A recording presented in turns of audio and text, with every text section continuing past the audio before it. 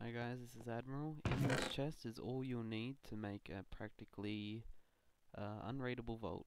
So we've got redstone torch, stack of pistons, redstone dispenser and TNT. I copied this idea from Sethblings video, but he did not use it for this. So this is what you'll basically be making. Takes about 10 minutes to make. I've adapted it to MCPVP, so if we look over here, this is what it would look like underground, so you wouldn't even be able to tell the difference unless you were X-raying. And if we go through here, we can see the inner workings. So if we were over here, we'd set our warp here for our vault, and that would be it there. So we could have our vault would be the 9 dispensers, and you could have dispensers there, whatever, just depends how you set it up. Let's go back through there. So the way it works is, any block you break,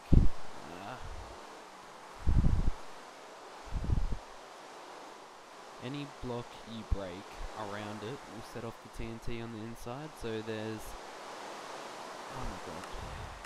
So there's no way that you can get in without exploding all the contents within the vault. That means the only way that people can get the contents of your vault is by warping in, otherwise it will blow up. I will just show you now. So imagine you're just mining along. Game mode, what is it, 0? Right, you're just mining along. I'll probably turn the sound up just so you can hear the pistons work. All the pistons work.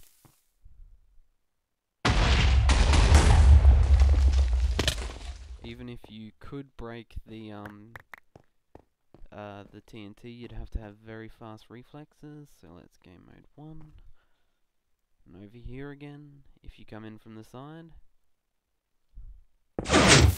pistons go off.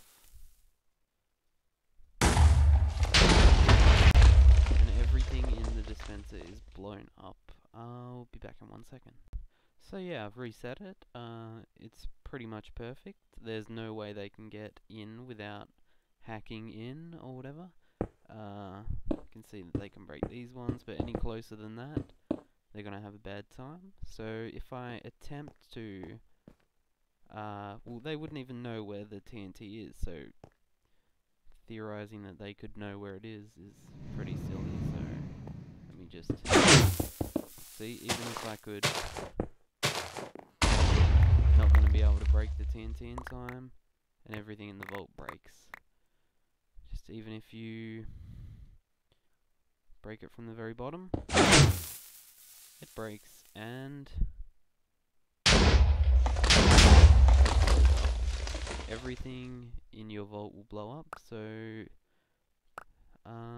yeah, if we go back through, that's where your dispenser would be, the glass block.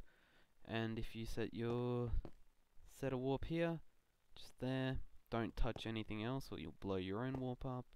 And yeah, it's an easy way to, and it's relatively cheap. When I say unraidable, I don't mean they can't find it. They can find it, but they will never get anything that's inside it.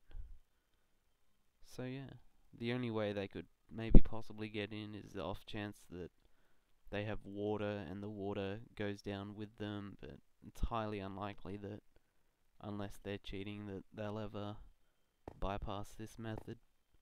So yeah, I'll leave a link in the description on how to make it.